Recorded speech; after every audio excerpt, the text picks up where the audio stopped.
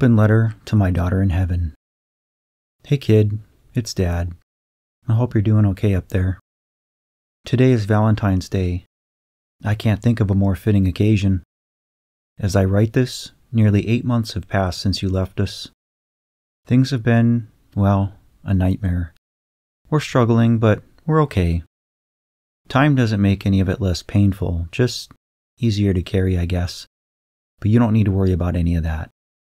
I really hope you're resting peacefully. When I found the love yourself picture you drew when you were little, I knew it was the catalyst of something significant.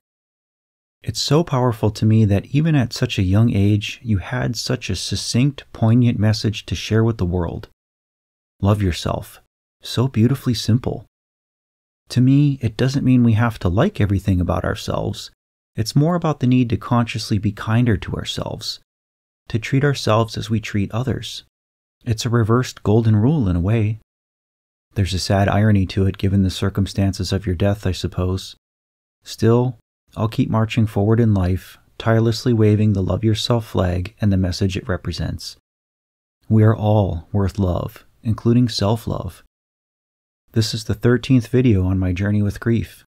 13 videos, one for each year of your beautiful short life. I can barely believe how much time has passed since I impulsively bought a camera and started wandering around in the woods with it. I've spent the last 12 videos talking mostly about what grief has taken from me and how I've had to adapt because of it. I'm not going to do that with this one. Instead of focusing on what I've lost, I'm going to celebrate what I had. You, my very precious baby. This is my love letter to you. I wish I could stand on the highest mountaintop and use every molecule of oxygen I breathe to sing your praises to the world. I wish I could psychically enter the minds of the billions of other people down here and instantly convey to them what a sweet, wonderful person you were while you were here with us. Alas, I am a mere mortal and I can't do these kinds of things. I suppose a YouTube video will have to do. One thing that became immediately important to me after you died was honoring and preserving your memory. My deep-rooted paternal instinct to love, nurture, and protect you is something I just can't shut off. It's painful having this immense, heavy love and nowhere to put it. Like I said, I want the entire world to know how incredible you are. I don't ever want you to be forgotten. If nothing else, perhaps these videos will do just that. Capture a moment in time. It's bizarre to think that people might be watching this hundreds of years from now.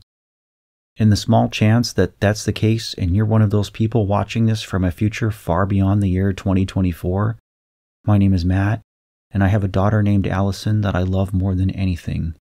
A daughter I lost much too soon in life. As arduous as it's been, I'm grateful to be on this journey with grief. I'm not grateful for the loss, just the journey itself. The lessons it's taught me, the places it's taken me, countless wooded trails, winding rivers, endless cliffs, and even abandoned man-made structures, each with a quiet beauty of its own. I feel more connected with this world than perhaps I ever have. Like I said at the start of this project, grief is complicated, layered, and difficult. This journey with grief has given me the opportunity to slow down, collect my thoughts, and try to understand what I've been feeling. Everything I thought I knew about life, death, time, people, anger, joy, and even myself has changed. Only time will tell if these changes end up being for the better. I spend a great deal of time wondering what things are like for you in the afterlife. The number of near-death experience accounts I've read at this point is approaching the triple digits. Between my research and my faith, I have a somewhat cohesive picture of it in my head, but I don't really know for sure, of course. I believe we aren't meant to know while we occupy these human vessels on this earthly plane. I believe the reason that death is so mysterious and permanent to us is that knowing what comes after this would somehow devalue our experience here. Whether a human lives for 10 minutes or 100 years, life is short, and what comes next will sneak up on all of us.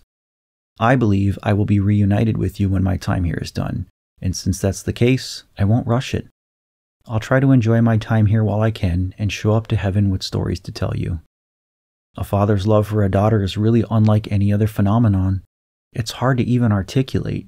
My love for you is practically a force of nature, deeper than any ocean, stronger than any hurricane, brighter than any sun. A love that is rooted in unconditional reverence of your character. Before I end this letter, I want to remind you of some of those wonderful character traits of yours. If I had to sum you up in 3 words, a near impossible task, I would use these 3: kind, creative, and funny. Let's start with kindness. You had a bottomless well of kindness within your heart. Whether it was shown to people or animals, you showered the world with kindness, not unlike people in cars throwing candy at a parade. You seemed to inherently understand that there was no cost to giving away kindness. You always put others first, helping around the house, caring for your siblings, and even in the days leading up to your death, you were excessively kind to Josh and me. Now, I'm not saying you were perfect, no human is, but you gave this world so much selfless love in the 4,830 days that you were here. I'd go as far as to say that the only unkindness you showed was to yourself when you made the decision to end your life, though I believe that decision was made largely on impulse. I know that the world was not always kind in return, and the unkindness shown to you by others contributed to your death, but despite that, you were kind to the very end. I'm proud of you for that. Your creativity is also a cornerstone of who you were on this earth. As soon as you could hold a crayon, you were always drawing. We would spend hours outside drawing on the driveway with chalk.